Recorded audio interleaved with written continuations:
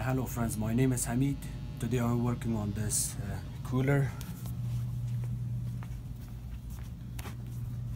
This is the cooler that you can see for this grocery store.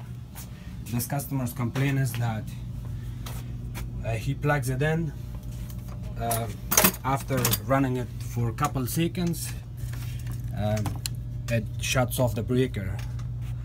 So if you look at the compressor, on the top of the compressor there's this reading LRA, log rotary amperage. If the compressor is drawing that amperage, the compressor is defective. Usually the compressors are drawing around 1 amp, 2 amp, maybe the highest like maybe couple amperages more. But if it's drawing only with like 48 amps or less than that, even 20 amps, it's still not good. First of all, I check my pressure on the compressor. My pressure reading is good. It shows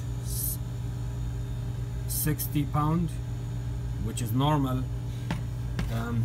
If you refill your compressor with extra freon, that will also cause the compressor to overheat, and then that will also cause the breaker to go off. So as you can see, to get the amperage reading, this is my wire. I had to cut this wire, one of the wire, to get the amperage reading with this knife.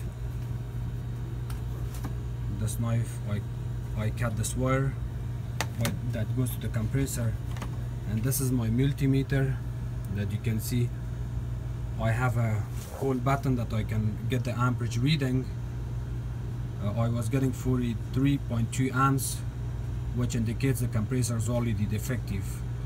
So again, I'm gonna plug this in here on the wire, leave it there, and I'm gonna plug this in, and you will see that there how many amps this compressor draws.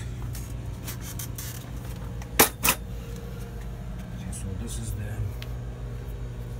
electrical wire. You will see it. Just gonna plug it in. See, that's 43 amps. The breaker is off already. So this indicates that I have a bad compressor. I need to replace this compressor.